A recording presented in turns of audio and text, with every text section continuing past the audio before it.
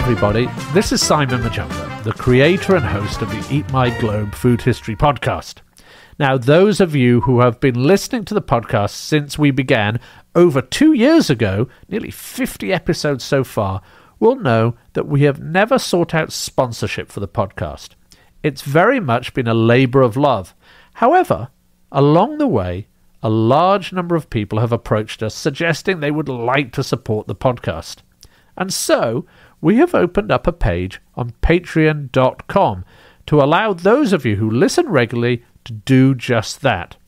Any support we will get will allow us to purchase research materials, buy ingredients for recipes, and maybe, when we can get out and about, to bring you some very special in-the-field reporting.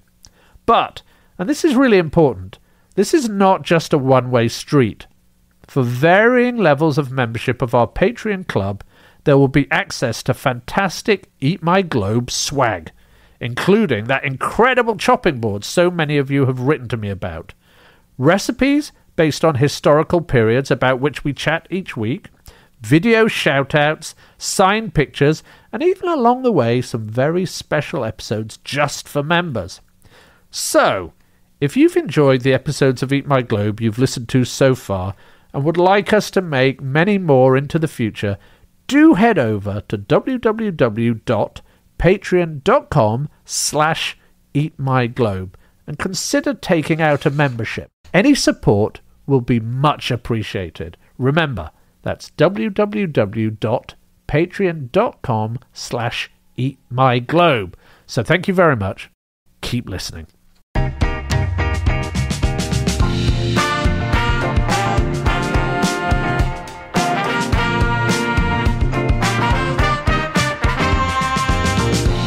Hello everybody, I'm Simon Majumdar and welcome to a very special episode of Eat My Globe, a podcast about things you didn't know about food. And on today's very special episode, I am delighted to reintroduce one of our favorite guests, and in fact, a third-time interviewee on Eat My Globe, Professor Paul Freedman. Professor, how are you? Very good, and delighted to be with you this third time. Flattered and honored. Well, we're so pleased to have you on here. And I know all of the conversations we've had before. First of all, just to let everyone know, if they haven't had a chance to go and listen to the interviews we've done before, we did one on your magnificent book, certainly one of my favorite food books of the last decade, 10 Restaurants That Changed America. And so that was the very first time we chatted. And then for the second, your equally fabulous book, American Cuisine. And so if anyone hasn't listened to those, and in fact, if you haven't gone and bought those books or read those books, please do go and check them out. They are magnificent books, and they will definitely add to your understanding of cuisine. But we're here to talk about something else. Now, just to give people a little bit more of a background about you, perhaps you could just tell them a little bit about yourself, because you come at food from a very kind of different angle, I think. Well, yes, I am a medieval historian, and that's what I have been teaching for several decades. I got into food partly because I'm always interested in class and how people define themselves. So in the Middle Ages, what kind of food do peasants eat? What kind of food do nobles eat? And particularly, what kind of food do nobles think that peasants eat? And so it's not just kind of the sociology of food, but the culture of how people think about food. And then I've been interested in the United States, particularly, and a little bit comparative history and contemporary world cuisine. So, it's sort of odd to have this set of interests. It's been fun for me, but there are people who I've met who've said, "Oh, I thought there were two Paul Freedmans, one a medieval historian and one somebody who writes about barbecue and stuff." Which is one of the reasons that I like you so much, because you do cover such a wide spectrum with your knowledge and with your writing. You're here today to speak about your latest addition to the food world of writing, is Why Food Matters, which is published by Yale University Press. Tell us a little bit about this book, and because people are going to go, well, of course it matters, go away. But you go into some depth and really beautiful writing. We'll put all the links to this onto the podcast so people can go and buy it, and they must, because I sat and read this in one sitting. Tell us about the series that Why Food Matters is in, and then tell us about why you wanted to write this particular book.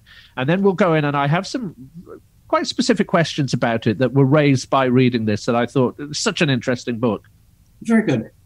Yale University Press, the publisher, has a series called Why X Matters. So they have things like Why Architecture Matters or Why Translation Matters. They're short books without footnotes. They're not really intended, however, as introductions. They're opinion pieces or arguments about why things that, well, we know that they have some importance, but why they really matter to our lives. And as you said, Simon, the response to why food matters, I mean, duh, you can't live without it. Isn't that enough for you? The way that I approached it then was to acknowledge its biological necessity, but also to try to think of how it matters in terms of two basic things. One is our identity, how we think of ourselves. And that may be as an individual. I'm an individual who loves grilled cheese sandwiches and doesn't like wild rice or something like that. How it matters to us culturally as communities. So unfortunately, food is often used as a way of expressing contempt for other people. In Italy, anti-immigration demonstrations have featured signs that say, polenta sì, couscous no. Polenta supposedly being as Italian as you can get, although in fact it's made with corn or maize, an ingredient that didn't exist in Italy until the 16th century. Couscous is a symbol of North Africa, therefore of foreigners, of immigrants, even though it's also eaten in Sicily. So the other set of meanings besides identity really has to do with the present and future. As a historian and not a scientist, I don't have anything unique to say about the climate emergency or the effects of the COVID epidemic.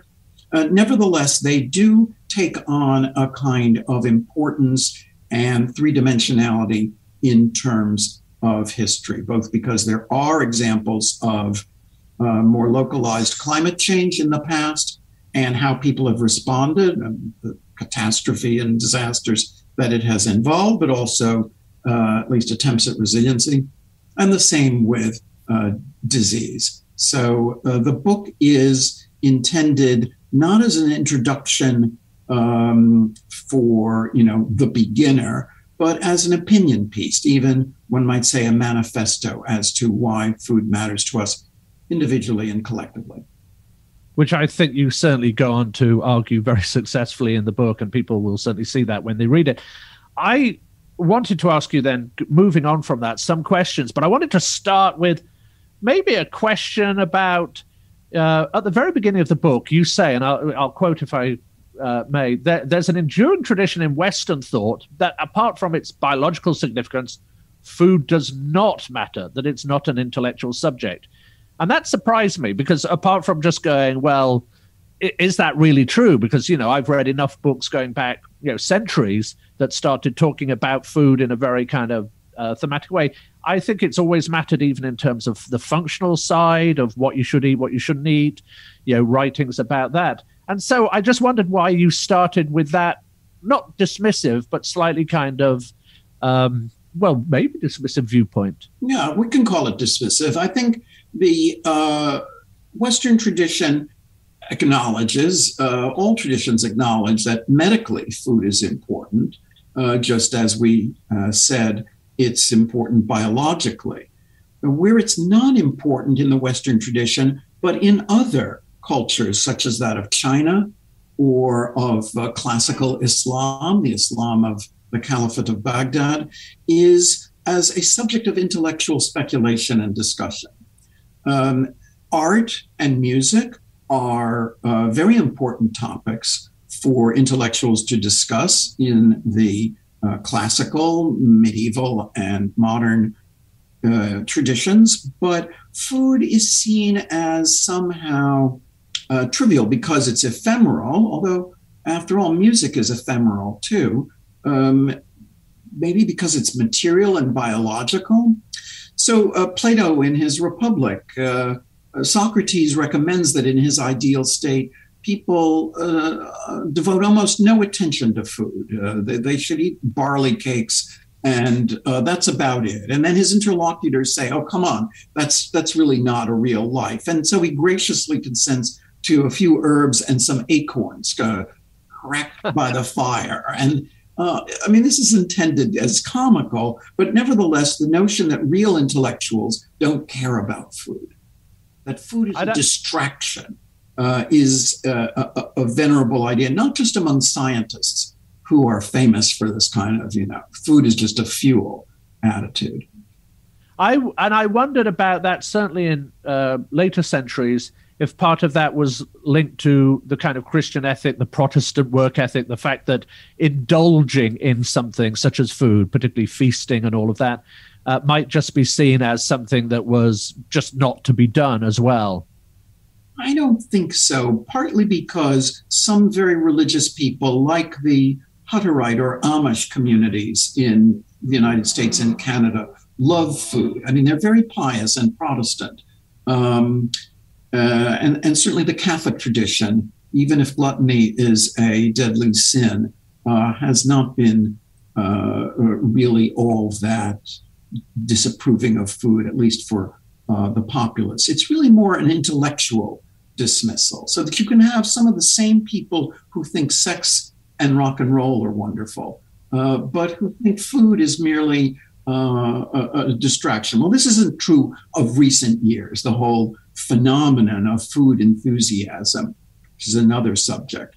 But when I was a student in California in the 1960s and early 70s, that's sort of what I'm thinking about. You were supposed to eat seaweed and brown rice and not think about food very much. But sex and certainly rock and roll and drugs were just not only just fine, but all important. When do you see the kind of food enthusiasm as we're definitely experiencing now, hence me doing a podcast like this? When do you see that really coming in? I mean, in my case, probably I'm thinking about the 90s was where I started seeing it, but I'm wondering from your point of view, the Food Network and books like this that make sense to everyone now, you couldn't have done probably in the 70s. So when do you think it came in, this kind of enthusiasm for it? I think the 90s. The Food Network is introduced, I think, around 1993, 1994, but it really gets going around 2000 with contests. So contests, Iron Chef in particular, personalities, Emeril Lagasse, for example, and then also the internet and the smartphone, where food becomes, food has always been an item of personal expression or of ostentation for rich people. The change is that it becomes kind of like, your playlist is. And it's part of the democratization of taste and the expansion of taste, both in terms of class and of internationality. So I think at first it was thought to be a kind of fad or just, an enthusiasm that, might go away. Clearly it has not. And clearly it is part of a spectrum that includes what I guess I would think of as social positioning, like my obscure Yunnan restaurant is more authentic than yours, the kind of thing you see on Yelp, or mine is more sustainable. A lot of it has to do with increased concerns over the future. And it's a form of pleasure that can be indulged in with friends that people manage to fit in time for in their busy lives. And that lends itself to what I think of as a friendly kind of social network competition. Which is yes, certainly how I fit food into my life. I'm very pleased to see Iron Chef get mentioned, given that I appeared on about 50 episodes of Iron Chef. Indeed. I mean, you know better than anybody what originally was thought of as a kind of joke. You know, when it was first televised, it was just televised in the United States, at least. It was televised, in Japanese, because who needed to understand what was going on? It was just so hilarious. And then, obviously, in some sense, it grew on people that this was a real competition and that it fit in with acting, posing, bad-mouthing, as well as talent.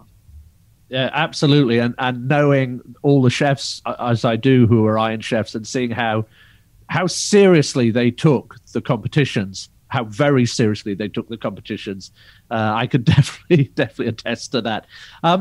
So in the book, Why Food Matters, you go through food in a number of themes. And I'm not sure we'll have time to go through all of them now. And actually, I don't want to, because I want people to go out and buy the book and to read it and to kind of understand your thoughts than just what we're able to do now.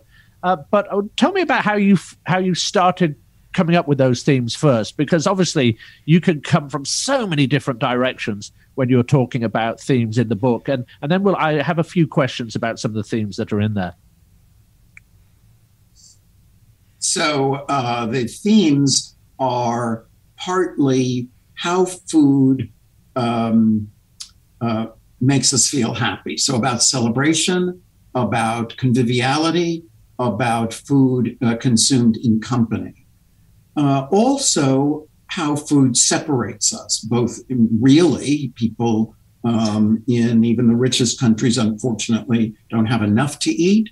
And yet, at the same time, a huge amount of food is thrown out. But also how food separates us in terms of the cultural imagination. So, for example, I have a chapter on gender. When was it decided that women like different kind of food than men? And actually, not all that long ago. The one thing that distinguished men and women was supposedly that women liked sweet food. But by the 1890s, beginning of the 20th century, women were identified with light food as well as sweet desserts. So the notion that women are more fussy about food or more interested in dieting or less interested in hearty or spicy food is a relatively recent idea. Similar distinctions, or not the same distinctions, but a similar form of making distinctions with regard to race, with regard to upper and lower class tastes. And then some of the themes towards the end are what's going to happen with food. Since the way we eat food, grow food, ship it, package it is actually not sustainable. What kinds of changes are we likely to see? Has the COVID epidemic taught us anything? And that last was a little tricky because the book was written during the first part of the COVID epidemic. And then, in its last draft, I had to kind of frantically revise, both because the epidemic was going on longer and because various things that I had predicted would happen in April 2020 weren't happening to the degree I'd expected. Yes, it was. COVID was very interesting, and I think the food world has definitely adapted actually very well, surprisingly in some ways, well, with delivery systems. That we for a long period, before we couldn't go into stores, we were getting all our food delivered, and things were working very, very well. Let's go through some of these themes because they are really fascinating, and let's start with the one that I think you start with in there is feast. You call it feast and famine. So that thought of the potential absence of food, the disparity of how it's distributed, and the kind of the pleasure of ostentation, all of these kind of things, is to me is right at the heart of, I think, this book. When I read it, it made absolute sense to start there. And particularly interesting at the time, I was listening to a podcast about Colonel Gaddafi and they were talking about how he managed to, or decided to, cut off grain supplies, cut off rice supplies to anyone who kind of challenged him, and use that as a position of power. So this whole thing of, whether it's the absence of food through just climate, whether it's the absence of food through disease, whether it's the absence of food through power, seems to be at the heart of it. Tell us a bit how you thought about that, where you started with that. It's important both really as a variation on the commonsensical idea that we need food to stay alive. But in fact, a lot of people don't have enough food, at least to flourish or to live a reasonable life. A lot of that has to do not with overpopulation or with some kind of inevitability. An awful lot has to do with war and with criminality on an international scale. So that, the work of Amartya Sen particularly, who has shown that a lot of global poverty is really not the result of some kind of shortfall or even drought or other meteorological conditions. It's imposed, as your example of Colonel Gaddafi shows, deliberately as a product of war against civilians or as a byproduct of tyranny and oppression. But it's also partly neglect in the way things just are organized. The United States is a very wealthy country in which, a fifth or a sixth of the population doesn't really have enough food to eat on a regular basis. The term food security is kind of a euphemism to cover up really a horrible ingrained malnutrition. So definitely the absence of food is at the heart of any beginning to answer the question of why food matters. So is ostentation. The ostentation is not just having more than you need to eat. It's the fact that supermarkets have on the average something like 35,000 different products. It's that the average produce item in your supermarket in LA comes from a couple thousand miles away. Even in California, where a lot of food is grown, actually a huge amount of the food comes from Mexico or Peru. In the Northeast, where I live, even greater. This is a kind of ostentation. It may not look like it, but it's a kind of showing off that you can have things that, regardless of season or location. And I think the other part of that as well, and you talk about it, you were talking about obviously food deserts, food insecurity, and also waste. I've just been reading that in the United States, a third now of everything that we produce is thrown away, which is shameful when you, particularly, as you said, a fifth or a sixth of the people in this country, particularly a lot of children, don't know not necessarily what they're going to eat. They don't know if they're going to eat every time. So I think as well, it's creating quite a kind of a broken system in the United States. And I've been, I say, fortunate enough to go and work at some of the food security places, whether it's home, food banks, but you see how it impacts people on a very daily basis, even now here in the United States. It's incredible. There are projects like one that started in Portugal called Ugly Fruit, which is to try to get fruit that's merely doesn't, meet the color or shape standards, but is perfectly fine. Another problem is it's hard to give away food because of health regulations. And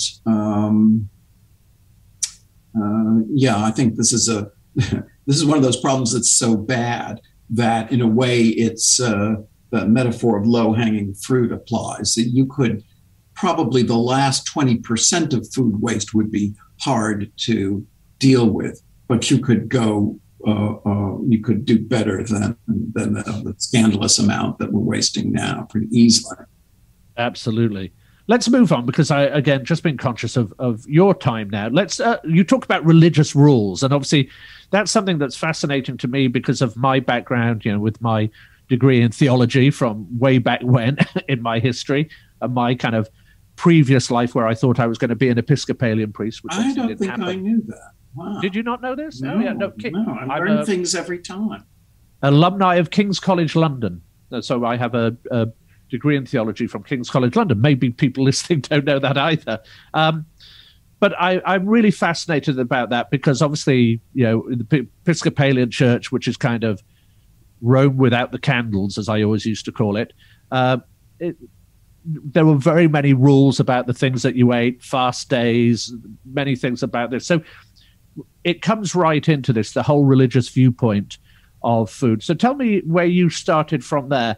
And then I wanted to talk about some of the kind of modern movements that aren't necessarily religious in terms of believing in a higher being and all of that, but they are followed almost in a religious way. And I wanted to talk about veganism and vegetarianism and things like that people react to in that way and get terribly angry about. So I'd just be interested how kind of religion came into this. Well, I think the religions tend to regulate food, but they do so from very different perspectives. There are religions that define certain foods as prohibited.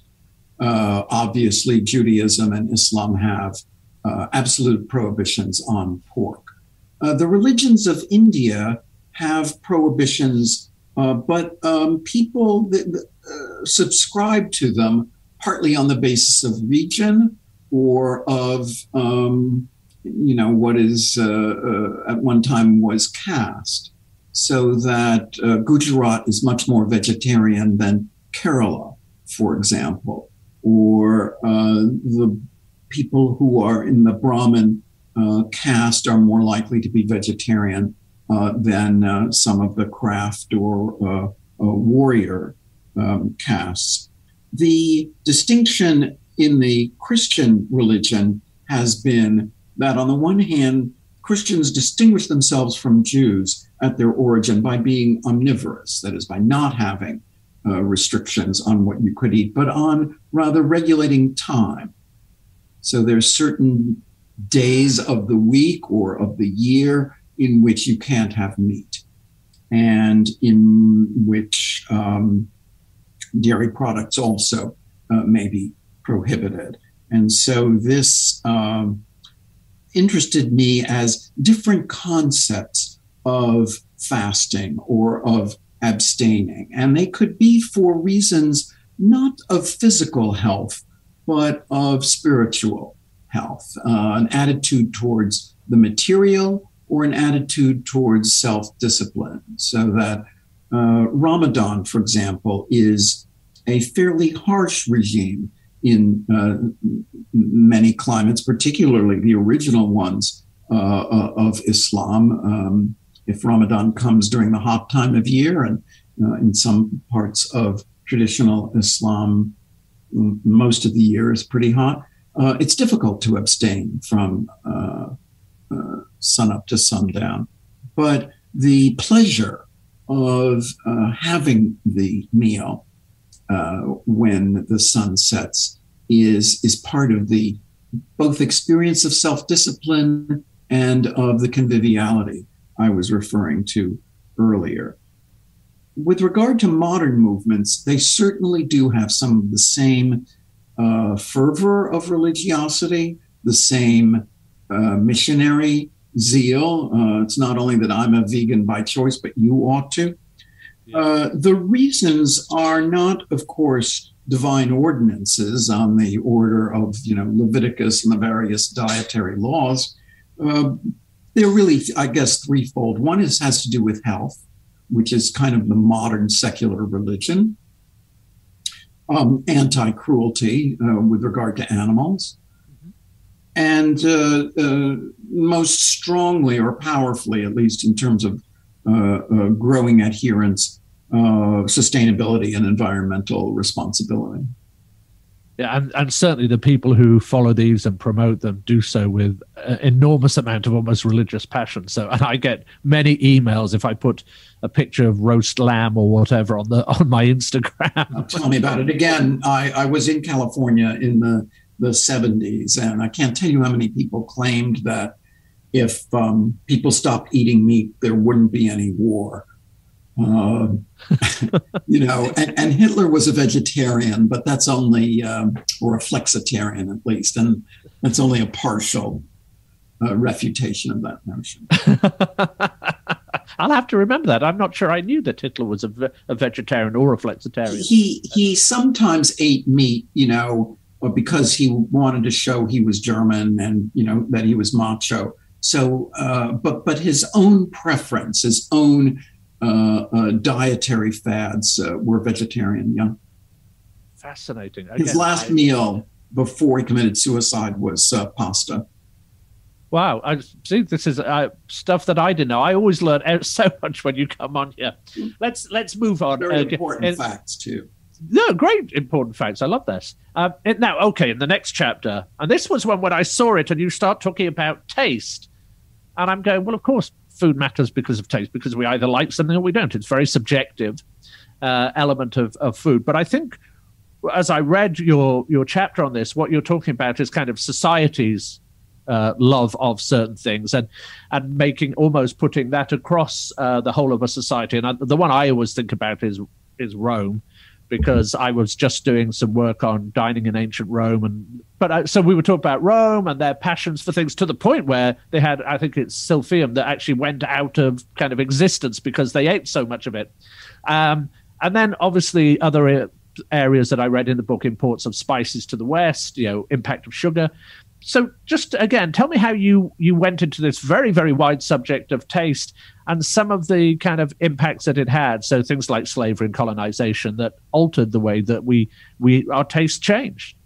This really goes back to our earlier conversation about why food matters and why Western intellectuals have tended not to see that. In particular, historians, even in my very enlightened and very large department, I'm the only person interested in the history of food. And when I retire, they will replace me as a medievalist, but not as a food historian.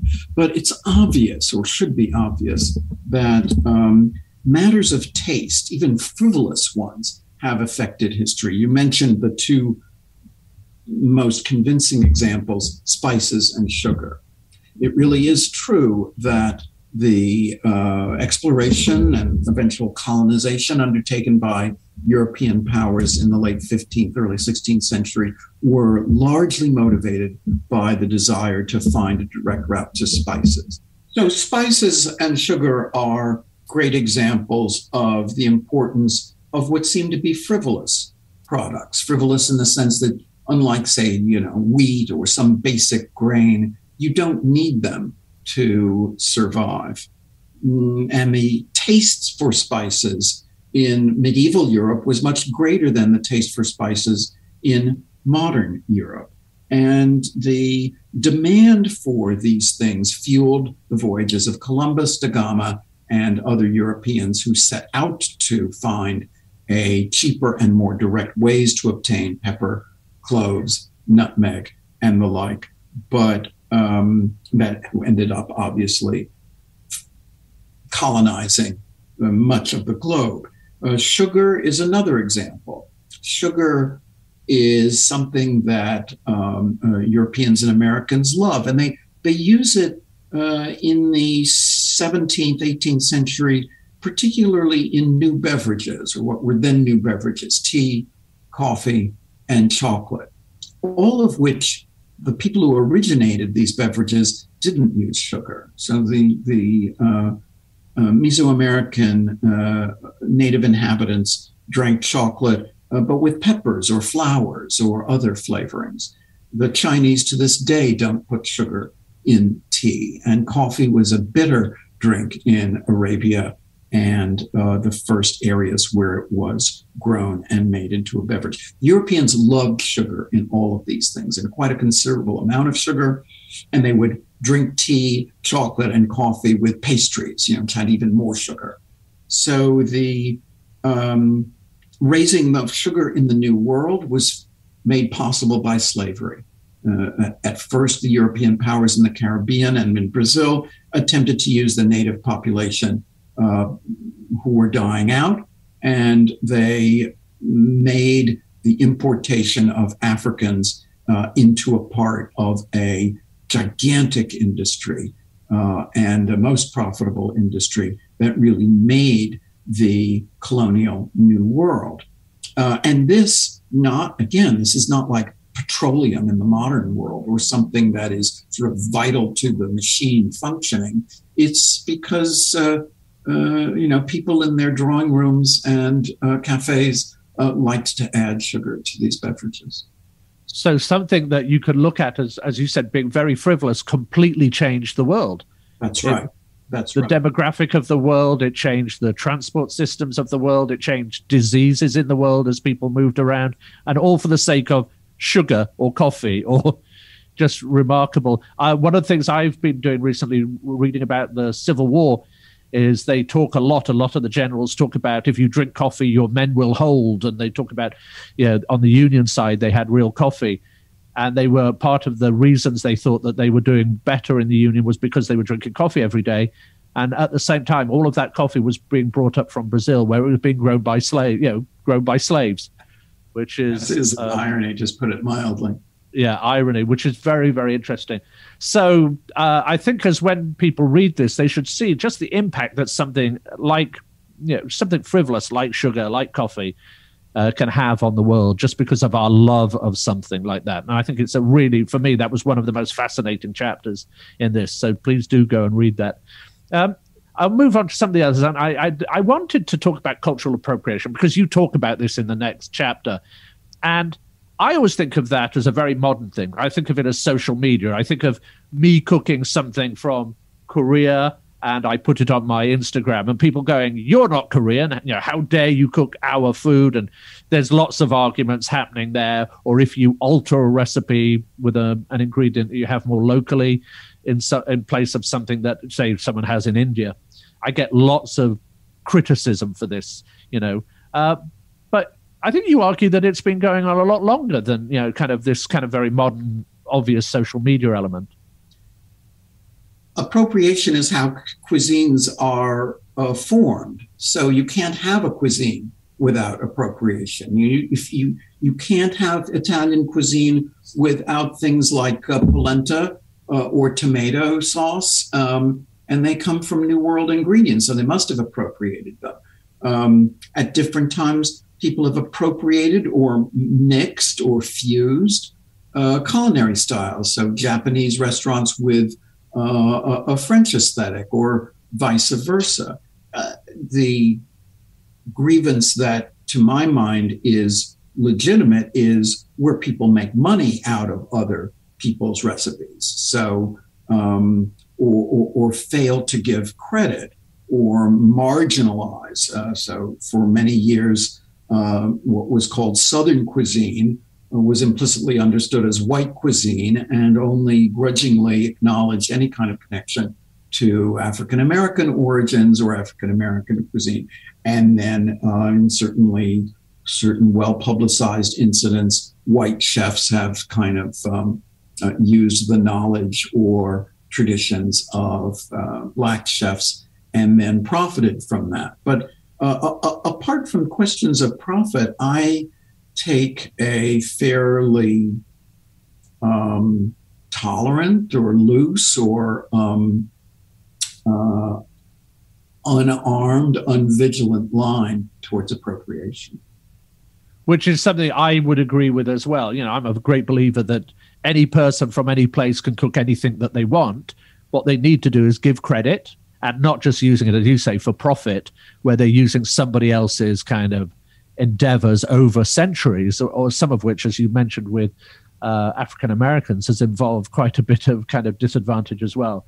So I was just really interested in that. And I was interested then when we move on to talk about diversity, because you really talk about that in some depth there.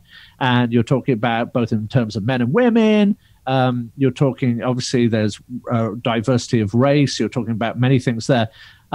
Tell me a little bit about that. You mentioned it at the very beginning. You said that was a very important part of what you were doing when you look at this and how we look at how women were supposed to eat, how men were supposed to eat because of, food, because of their activities. And I get a lot of this from India, where the men were supposed to be eating the kind of thunder food, in my family, because they were the ones going out and working, and my aunties and they were supposed to be eating the lighter food because they were at home and they didn't need to have such strenuous activity. So I've had a bit of that in my life, but I'd just love to hear how you thought about that and where you started with, again, what's a very wide subject.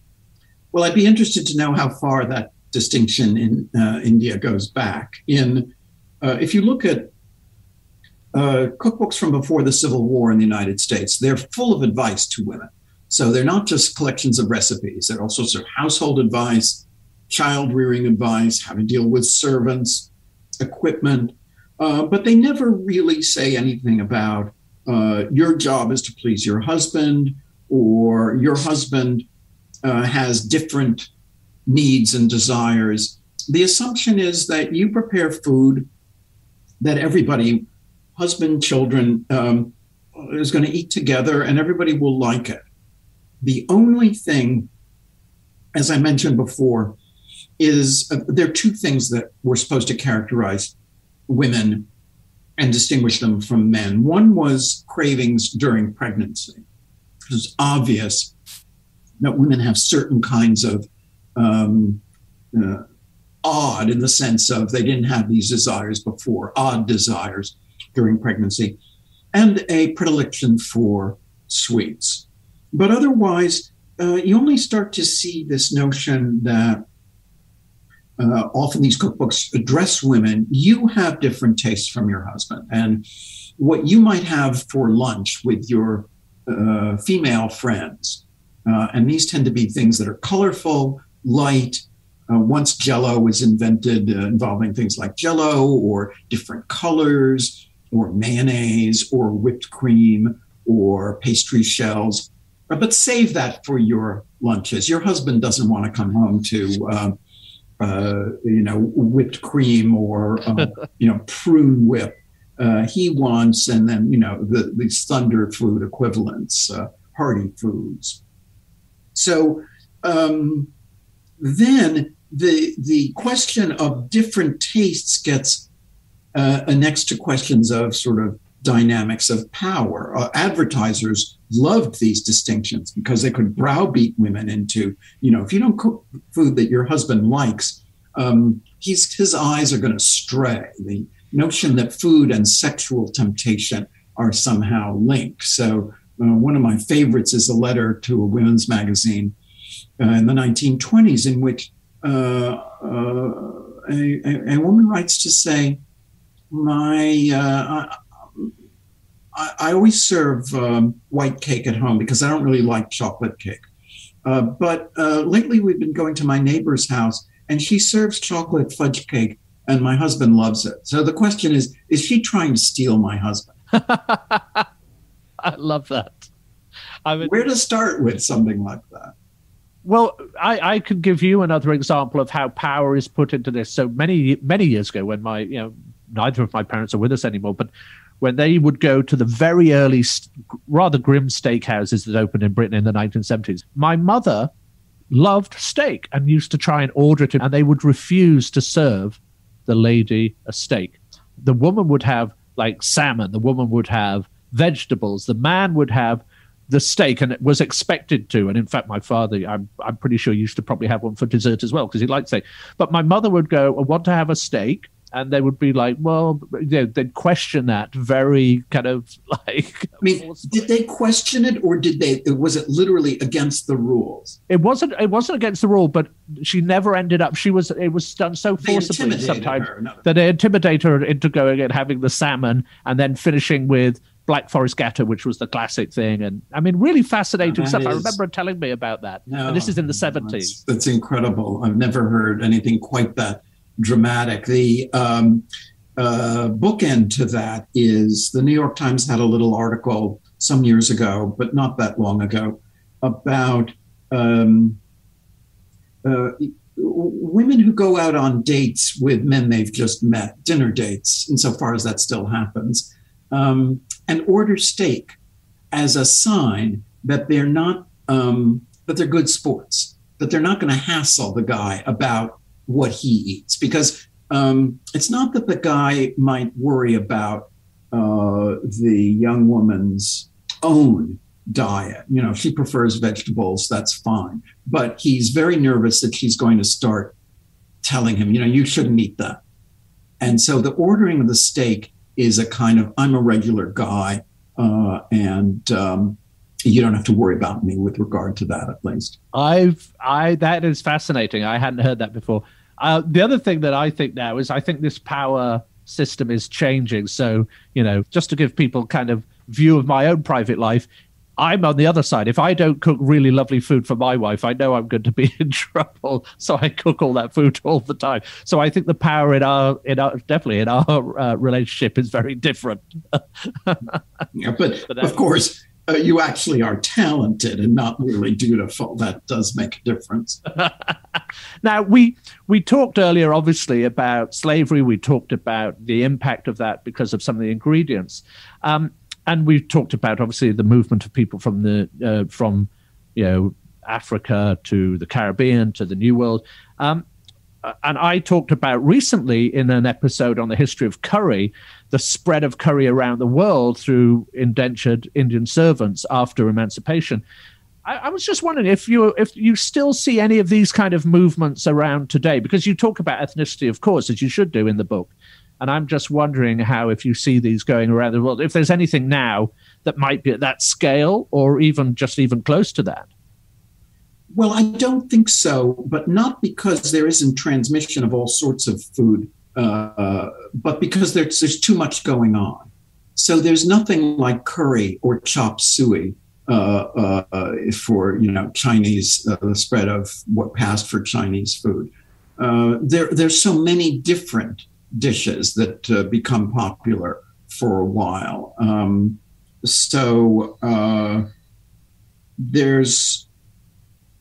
What there is, though, is a kind of selectivity that people aren't aware of. There are some cuisines where, like Thai food, the borrowing is disproportionate to the actual immigration. There aren't that many immigrants from Thailand in the United States, but there are many, many more Thai restaurants. On the other hand, there are a tremendous number of immigrants from the Dominican Republic, in New York, for example, and of the movement of people who are American citizens, I emphasize, from Puerto Rico. But there are very few Puerto Rican restaurants or Dominican restaurants that are patronized by people who are not Puerto Rican or Dominican. So there are certain kinds of foods that people select from and that are commercially realizable and that put in a lot of different products, and then others not. So there's an eclecticism that means that no single product has the dominance that curry did when it was first becoming popular in post-war Britain. And do you see, excuse me, do you see a lot of that being the impact of, we talk about the Food Network, the impact of it being promoted by certain chefs? The thing I'm thinking about when I read your book, I was thinking about the one that I think about all the time right now is gochujang, if I've pronounced that correctly. Gochujang suddenly is now in every supermarket and has been used on everything now. But 10 years ago, it was something that most people just didn't know, or they might just know it because of its use in Korean food. But now you're seeing gochujang chicken wings, you're seeing gochujang being used in this. Right. And that's because I think a lot of chefs started using it on Food Network and holding up that very recognizable red carton that gochujang comes in. And is that something you see with just certain ingredients as well? Hot ones for some reason. So, sriracha is not an import. It's a kind of entrepreneur's adaptation of, Thai, Indo-Chinese concoction. Before that, Tabasco or so the larger narrative is when did Americans start eating hot food? Growing up in the 1950s and early 1960s, this was really not a mainstream American taste. I lived in Nashville, however, from 1979 to 1997, and I could see that things like buffalo chicken wings, blackened redfish, really increased the amount of spice that Americans like. So there are these products that are new, but they're often not. They're not that new. They're just another kind of hot sauce or spread or flavoring. Fascinatingly, with hot sauce, I did an episode on the history of Chile and the history of hot sauce, and obviously its movement from West Africa, and the connection with hot sauce and African American identity. And I talked about Beyonce, who sang the song, I've got hot sauce in my bag, swag, and it was all about that recognition that African Americans and hot sauce had from going way back into when they were eating hot peppers in the Portuguese colonies in Africa. Right. And I thought that was really, really fascinating, and how that then spread from that community, as did Southern food, into the wider generation. What Americans really like, this is not the point of the book since it's supposed to be about globe, but Americans like a combination of hot and sweet and spicy, salty. Yeah. Particularly, I'm a big fan of barbecue, and hot, sweet spices, kind of the flavor profile. That's right. And many people in the rest of the world actually don't like the sweet part of that. And I don't really much care for the hot part of that either. So as a medievalist, most of my work has been in Spain. And, I suppose now in Barcelona and Madrid, there are barbecue restaurants, but really compared to sushi or pizza, which they, kind of enthusiastically accepted, the only thing that would be harder to sell would be pancakes and maple syrup. I spend a lot of time, or when I can, in Madrid. It's my favorite eating city anywhere in the world. Is that right? And absolutely. I love Spain, and we had family houses there for many, many years. So I've spent a lot of time in Spain. We're coming towards the end of our time, and I definitely want to ask you our fun questions we ask you at the end. But I do want to just finish on this, unless there's anything that I've desperately missed out here, about conviviality. We all want to be convivial. But you mentioned in this that whole kind of joyousness of the book, and I was actually interested that wasn't a starting point for you. The reason that why food is important is because we have a great time when we're creating food. We have a great time when we're eating food. In fact, people may not know, and they could go on my website and see a video of us kind of cooking together for 10 restaurants that changed America for the Department of History at UCLA, and that was a very convivial setup.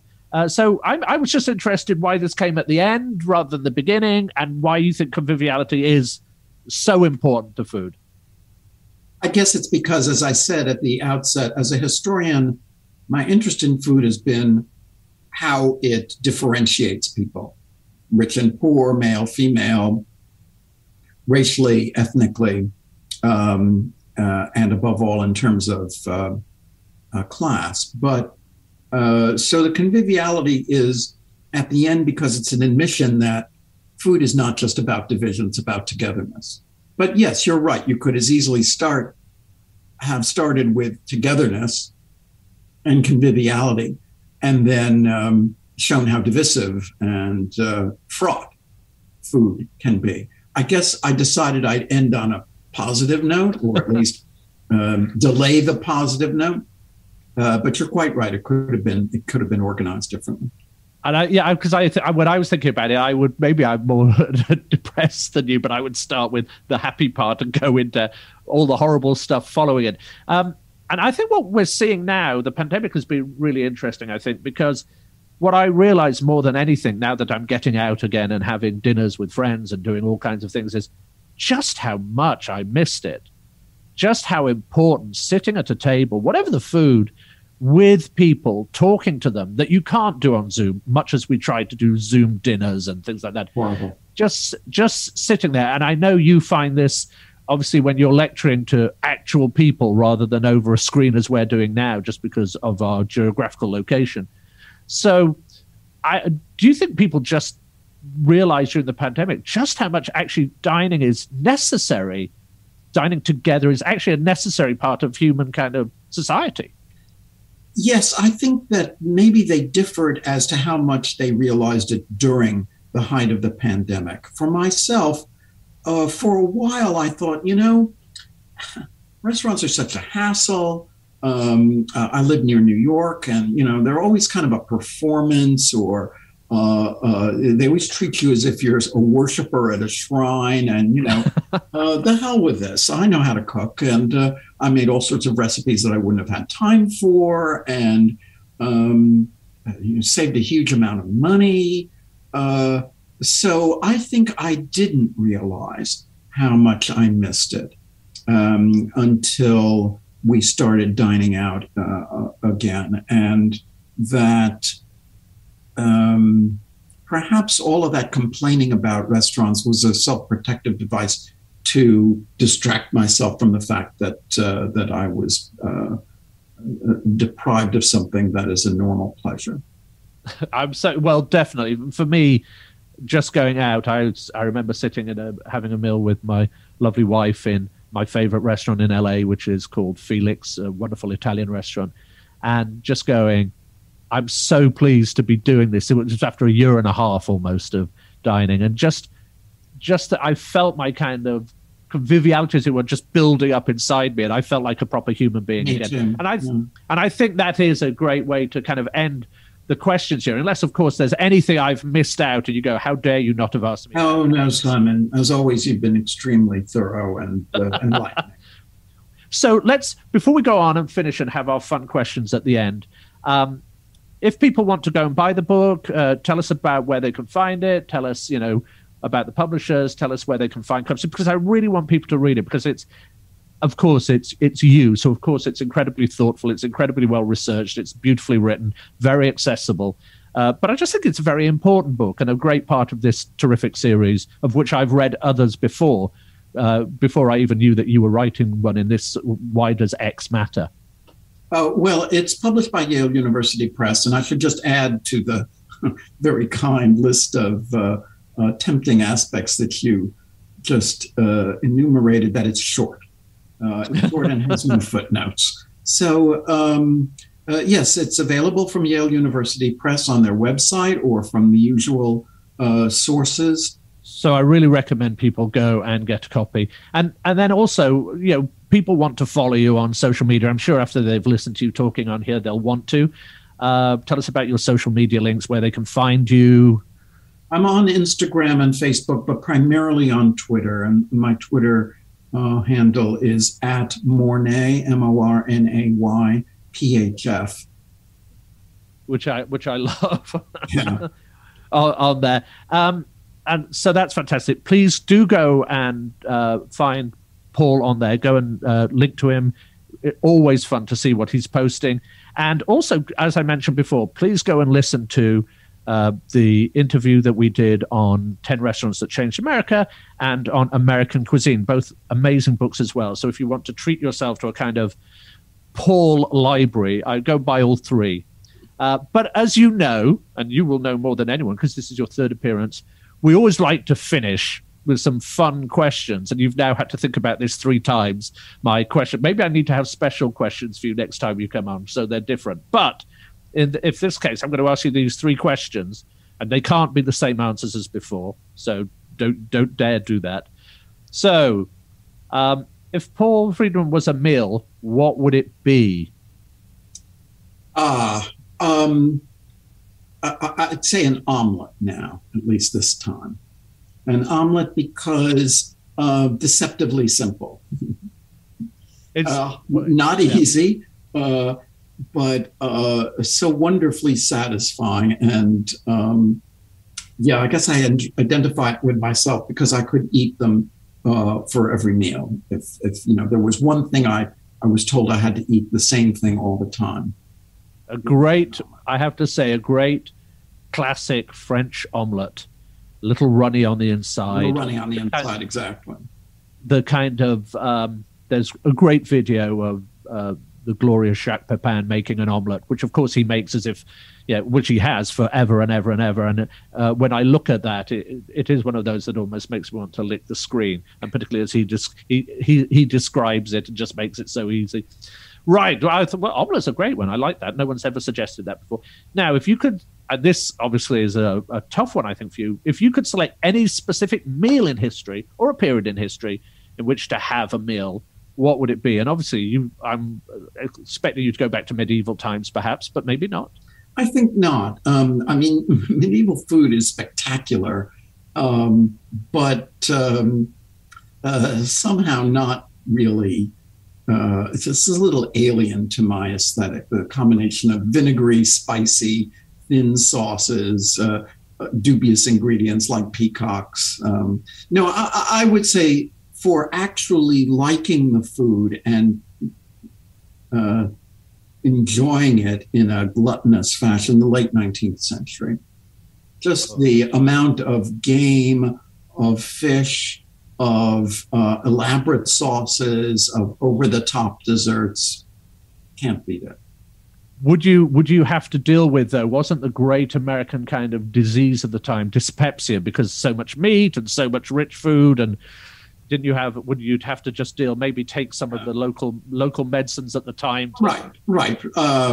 Take the cure every year for a couple of weeks at some resort like Saratoga, or why not go to Europe and go to Baden or Spa or someplace. Or go to Battle Creek and eat cornflakes or whatever was being. I think that maybe not, but yeah, that's the idea.